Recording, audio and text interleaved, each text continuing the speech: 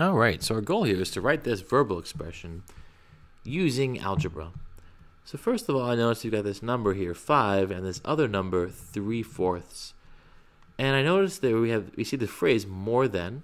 Well, if I read this then, it says 5 more than 3/4. Okay, well, more than in this context, to make 5 more than something else, that means we're using addition.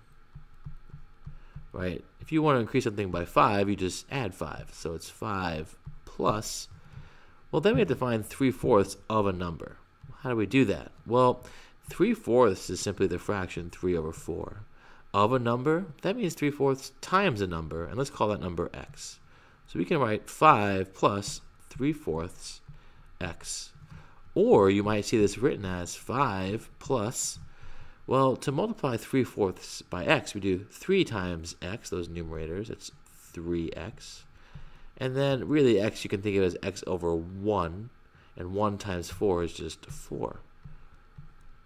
That's one way of doing it. Another common expression I see here, though it's a little bit more obscure, is 3 times x divided by 4. Right? You take x, you divide it by 4, that finds 1/4, and then you multiply it by 3 to find 3/4. All right, thanks.